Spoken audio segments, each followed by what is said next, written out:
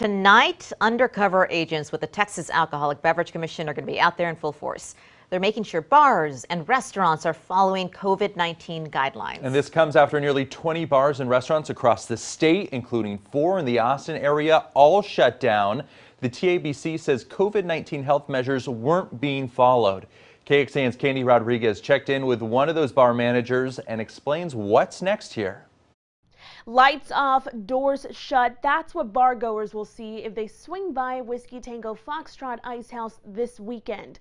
It's one of the 4 bars TABC suspended liquor licenses for 30 days.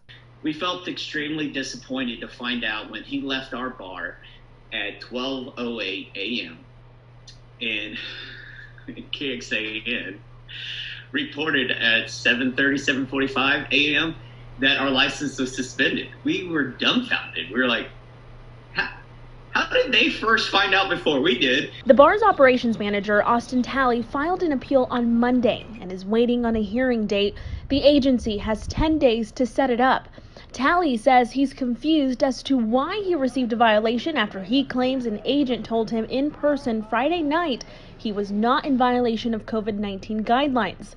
But TABC says that is not the case. This operation involves undercover teams, and undercover teams do not make contact with business owners. Because this is a 30-day suspension as opposed to kind of a slap on the wrist, we want to be certain that we have the evidence that we need to show a true violation. Then TABC officials say they'll contact the business the next day. Talley says the photos the TABC agent took at the entrance of the bar do not reflect what the crowd inside looked like that night, where he says social distancing was practiced. We'll see how the hearing goes. You know, we don't want TABC to be crucified. Let's just have a partnership.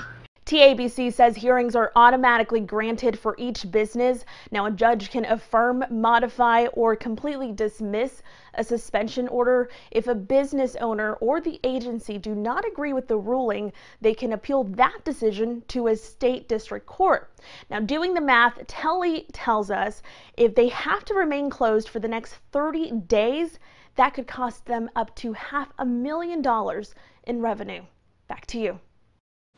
All right, thanks, Candy. During the first weekend of Operation Safe Open, TABC agents visited 600 businesses across the state.